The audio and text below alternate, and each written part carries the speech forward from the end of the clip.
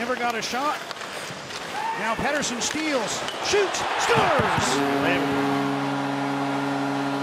You talked about that hold earlier, John. How about him knocking this one down off his body and then getting it up to his stick? This remind you of anything?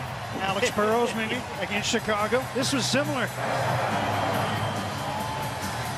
Too early in the season to slay the dragon. Okay. A little chip pass, and now watch Pettersson. Off the body, down, the puck's bouncing, and he still just whips it by Pekka Rinne.